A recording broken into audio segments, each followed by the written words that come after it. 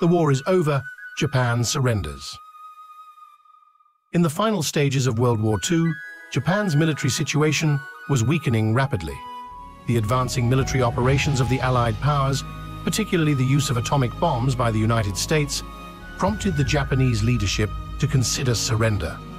On August 14, 1945, Japan accepted the Potsdam Declaration, agreeing to an unconditional surrender. This historic agreement brought about the end of the war, and on September 2, 1945, a formal surrender ceremony was held aboard the USS Missouri in Tokyo Bay. At this ceremony, the leaders of the Japanese Empire signed surrender documents in front of representatives of the Allied powers, officially declaring the end of the war. Japan's surrender was met with great jubilation worldwide as the devastating effects of the war were finally coming to an end. However, the post-war reconstruction and democratization process in Japan proved to be long and challenging.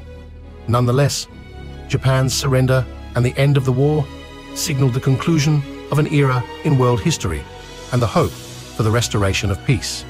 This historic event profoundly impacted the outcome of World War II and the shaping of the post-war world order.